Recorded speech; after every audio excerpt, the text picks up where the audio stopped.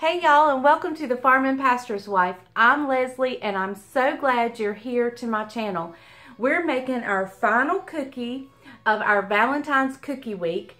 And so if you think this is something you're going to enjoy, please hit the subscribe button and hit the bell notification and give me a thumbs up.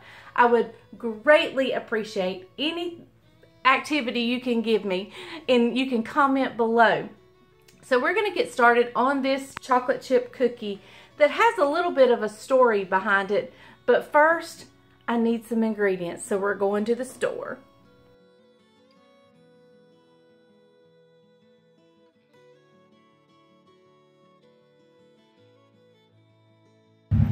Hey guys, we're here at Food Line. We're getting ready to get the last ingredients for our last cookie of Cookie Week. So we're going in. I do have some stuff at home, but I need just a few extra things, so we're going in. Give me a thumbs up. Okay guys, the first thing I need to pick up is some fresh baking soda. I think I have some, but I want to get some fresh. But instead of name brand, since my husband's with me, I'm going to get the cheap stuff. 59 cents, 89 cents. 30 cents. 30 cents. Okay. Every penny adds up. The recipe calls for both semi-sweet and peanut butter. I have a mixture of peanut butter and semi-sweet, but I'm going to get just one full thing of semi-sweet, 12 ounces, and I need a 12 ounce of peanut butter, but I'm going to show you something I'm going to do different. Okay, we need some chopped pecans for this one. This one is going to be good, good, good. So you're not chopping them yourself? No, I'm not going to chop them myself. I'm going the easy route this time. All right, we need sugar. Well, come here, I'll give you some. You may just get the 10 pound? It's up to you, sweetie. We go through a bunch of sugar. 10 pounds. Bunch of sugars. All right, what else? Flour. All-purpose flour. I'm about out at home. Say it louder in case I didn't hear you. I'm about out of all-purpose flour, okay. So I need some at home. Okay. And I only use white lily. Looks like you're using something else today. Right there it is. That's all purpose right there, right? Where? Right there. See it? Right there where I'm pointing. The black. Yes. See? Right there. Oh, but it's open. It's open. And it's the last bag. And it's the last The last bag. Gotta hate that. Looks like we're doing something different. Yes, I'm using a different one. Yep. Looks like it's a Food Line day. Let's go with...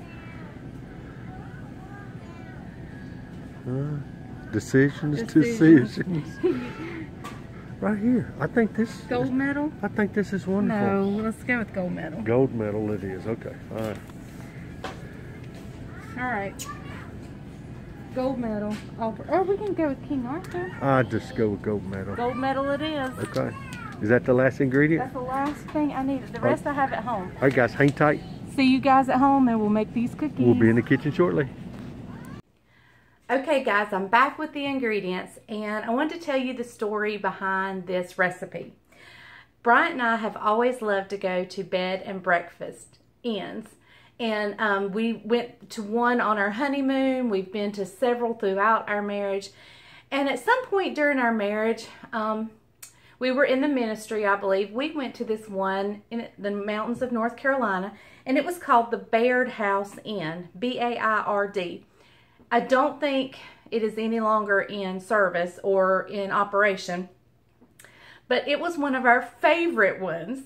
And the family who owned it were so sweet, and that you walked in and you just smelled something baking every time you walked in. It was wonderful. Well, they had a little parlor room, like a common room for their guests, and always sitting out in this parlor room was a tray of cookies. These were the cookies on that tray. Now, I'm changing them up a little bit, and I know y'all say, why are you always changing a recipe? Well, let me give you an example. If somebody gave you a pizza recipe from the homemade crust to the seasoning to the toppings, everything, and their topping list called for mushrooms, but you hate mushrooms, are you going to put the mushrooms on there? No, you're not. You're going to change it to what your family likes. And so that's why I mix up recipes a little bit. Plus, I like to experiment and try new things and do things differently. So, let me explain the change I'm making. The recipe calls for a 12-ounce bag of semi-sweet chocolate chips. Sorry guys for the interruption. I got a call from the chicken house and had to run over there. So, let me back up. I think this is where I was at. It calls for one 12-ounce bag of semi-sweet chocolate chips and one 12-ounce bag of peanut butter chips. I'm not a fan of peanut butter. But I happen to have a 12-ounce bag of milk chocolate and peanut butter. Well, I still didn't want quite that much. So what I've put in this bowl is I've put 6 ounces of the mixture peanut butter and milk chocolate and 6 ounces of semi-sweet. So I will use this whole bag of semi-sweet and this mixture. Now, if you like peanut butter, you use all the peanut butter. Or if you want the whole bag of the mixture of peanut butter and milk chocolate, use it. But I'm kind of just mixing it up a little bit. So, I'm really not sure where I was at. So, I'm actually going to start from the beginning.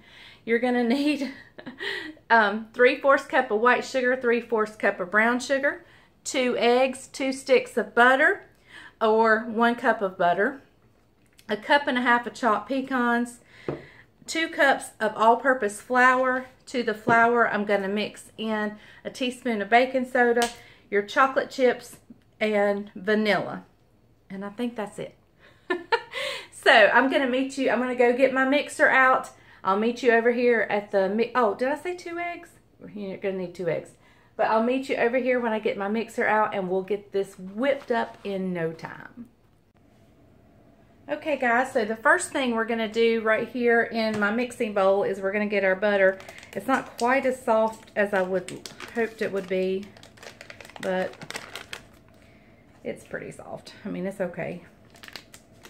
I like mine to get really soft. But we're going to put this in the mixing bowl along with both of our sugars. And I'm going to take it over to the mixer and get it started creaming up together while we prepare a few other things right here.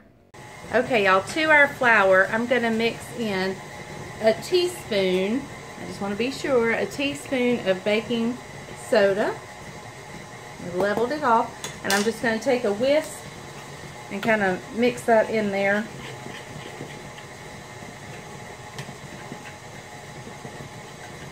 Really good. And we're going to crack our eggs in here just so I can be sure I'm not getting any shell. And it just squirted egg juice all over me. Yuck!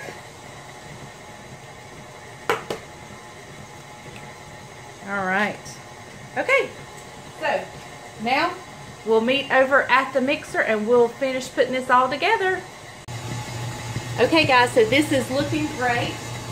We're going to add in our egg. I'm going to try to do one at a time.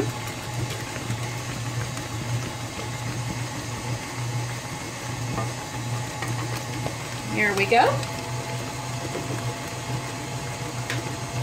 Going to add in some vanilla. And y'all know I don't measure my vanilla. I just squirt. And I think now may be a great time to give the sides a scrape. This handle on this paddle is supposed to get the sides really good, and it does. It does a pretty good job, but it's not perfect. And I like to go to the bottom and lift up. We'll just scrape that off. Back down, back on.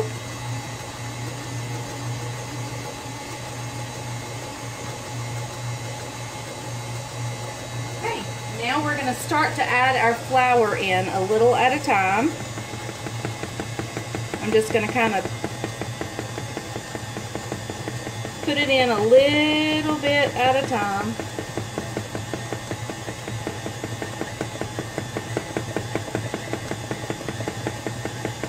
I'm wanting to make some bread today, and I've already got my mixer out, so it might be a good day to make. Whoop, that was a little too much at one time.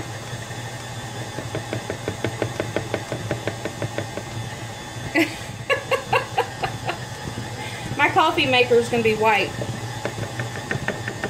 Oh my goodness, did you see that?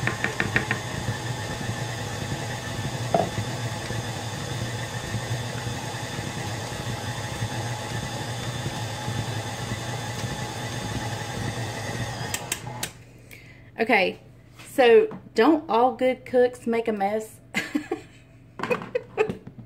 Okay, let me go get the chips. I'll be right back.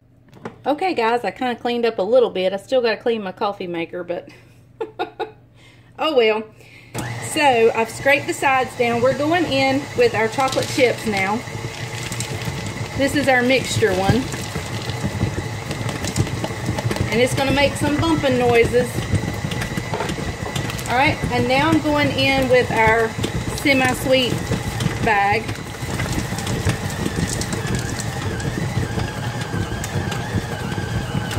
And in with our nuts. And then we'll be done.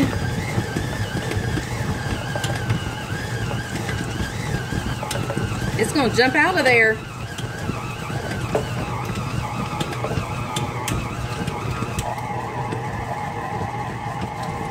Alright guys, I believe that's mixed enough.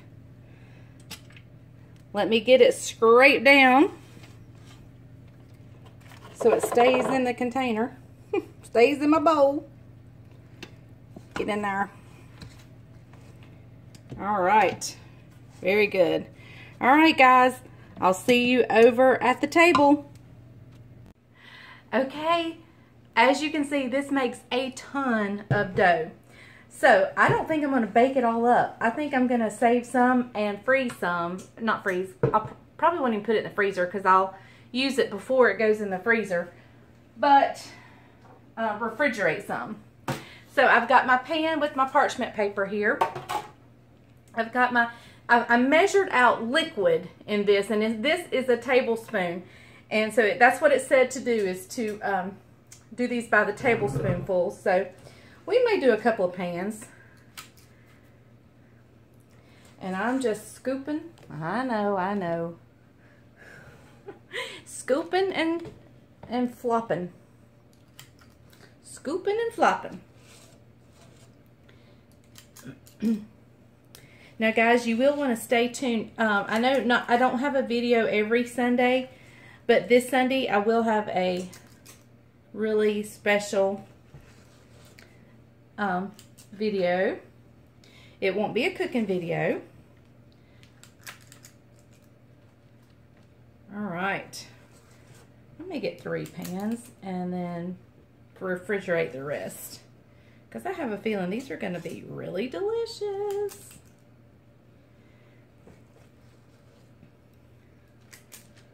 Let's get 12 on each pan. Alright guys, my oven is preheating to 350. There's one pan done. Oh, it's ready. So let's go ahead and stick that pan in. We'll do individual pans at a time. Okay, let's go 11 minutes. Somewhere between 10 and 12. Next pan. And y'all, I'm just gonna bag up the rest after I get, I may get 3 pans done, and then we'll just bag up the rest, and I can pull it out anytime I want to.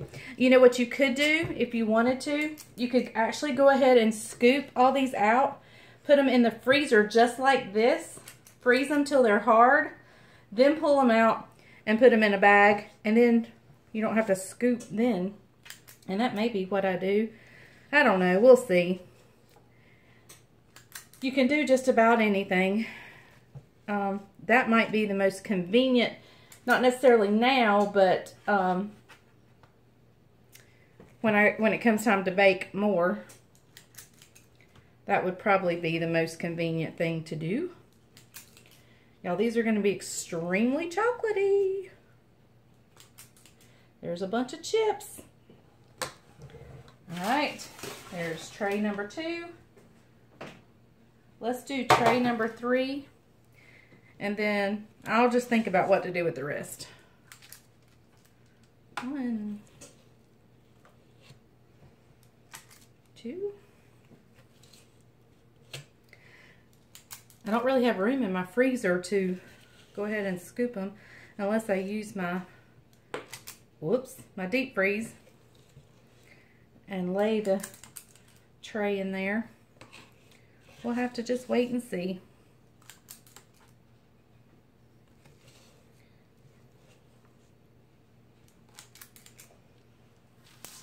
I'm gonna move that chip with that one. It says it makes 3 dozen, but this makes a whole lot more than 3 dozen. A whole lot more than 3 dozen.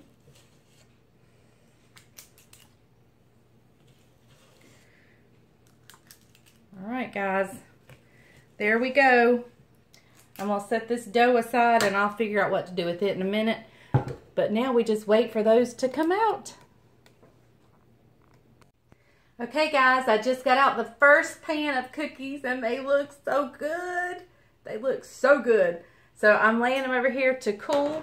It's got the second pan in and we'll be ready to taste them for long. I've got out a pretty pink platter to put them on, so we'll be ready for the taste test in just a little bit. Okay, hey, look everybody. who I found.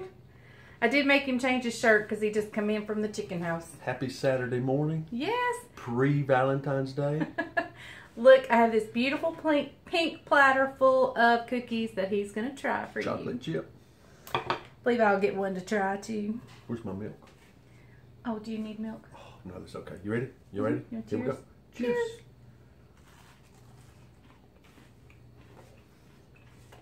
Very soft, the way I like them. I don't like hard chocolate chip cookies. That's some kind of good. That is very good. Very, very good. It's what? Phenomenal. It is restaurant good. That is how good it is. I mean, It is bed and breakfast good. who is Otis Spunkmeyer? I don't have any idea. Who needs them? Or Chips Ahoy. I know it may be easier to buy the cookie dough, cut it, and do it. But those right there, the quality and the taste is so good. So good. Well, I got a surprise for you. You do? You have a package. Oh, get out. I got a package. Finally, I get a package. Would you like to open it? Yes. I'm going to push this back so they can watch you open it. Does it say who it's from? Right there. Can I say her name? jennimcqueen in California. So, All the way from California. all the way from Cali. You might just want to rip because that's... I was looking for a knife. Of course, we don't have one handy. There we go. All right. It's wrapped up again. Wrapped up again. Some yellow tissue I paper. can't see, so you'll have to hold it up. Yellow tissue paper. They asked when we have our new kitchen, will they be able to see what we're doing and see us at the same time? Probably not. I don't know. Unless we buy some camera systems. But anyway. Oh, check it out. Oh, this is good. I thought you needed the shirt and a sign to hold up to show Leslie how good her cooking is. Watch this. Your biggest fan. Here you go, jennimcqueen. You ready? You guys What? ready? They're phenomenal. Oh, is it backwards for them? No, I don't think it is. I think it's right for them. Okay, I hope it's right for you. If it's not, it says phenomenal. And my shirt, here you guys go. Look. Phenomenal. That is so good. Thank you very much. Jennifer. Jenny. I think she goes by Jenny. jennimcqueen. Thank you so much. That is so good. I appreciate that. Now you know what he'll be wearing in all my videos. That is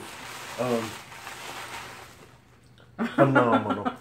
You know, when I wear this, now everybody's gonna think he thinks that he's phenomenal. that's what I'm gonna say. When I wear this, everybody's gonna think I'm a phenomenal husband.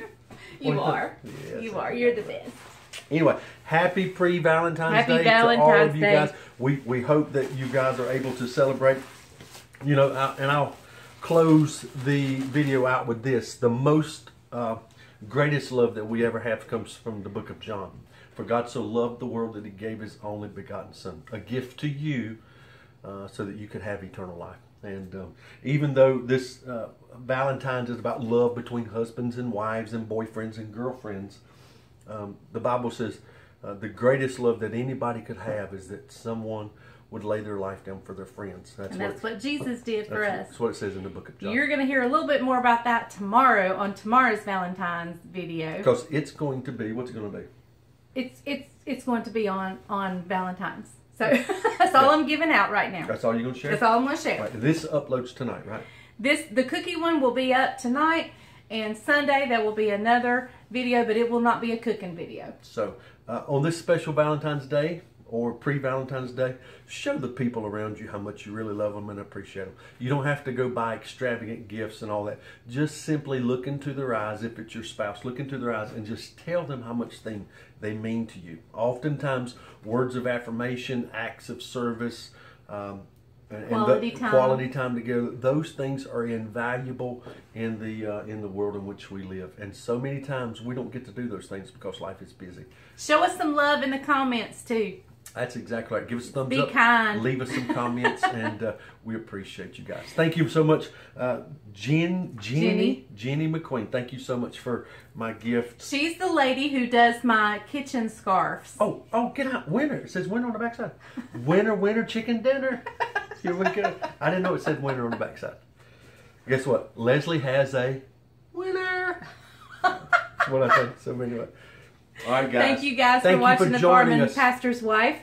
And remember, if the grease is hot enough, you can fry anything. Happy Valentine's Day. Bye.